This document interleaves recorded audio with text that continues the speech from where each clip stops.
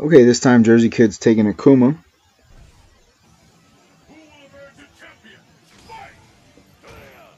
And I've got the Ultra 1 still. What I'm going to do, what I did, I'm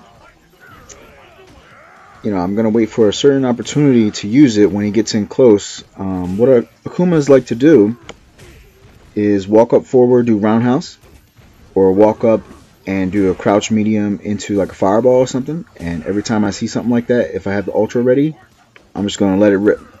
And you're going to see. And tries to sneak in a focus there. And got partial damage on that combo. And he linked it there. Got the EX Tatsu to finish. And now just throwing fireballs. That was nice. Overhead. And there it is. Got caught trying to poke that leg out. I was waiting for it. Almost cost me the round, but I got it just in the nick of time. Right before I was about to get hit with the last hit. And I basically steal that round. And nice pressure there. Up, caught him jumping. Why not? Backbreaker. Tried to cross him up, but he teleported, so that was real smart. And again, linking the Tatsu.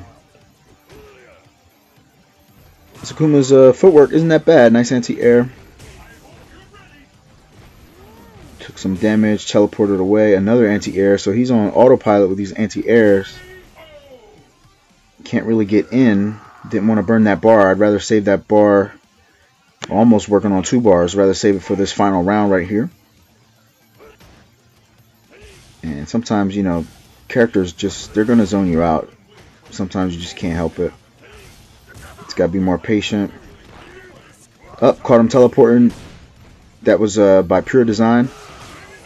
I was kind of hoping that the Meat Squasher would catch him as soon as he recovered from teleport. So it's just a good read there. And I'm lucky I didn't get punished even worse. And helicopter swing, we took an exchange there. Up, there it is again. Caught him trying to stick that leg out, that crouching light, or crouching heavy, whatever it is. Get body, got caught. Yeah, I think he tried to go for a sweep. So I catch him in the Ultra to finish both rounds. And that'll do it. On to the next fight.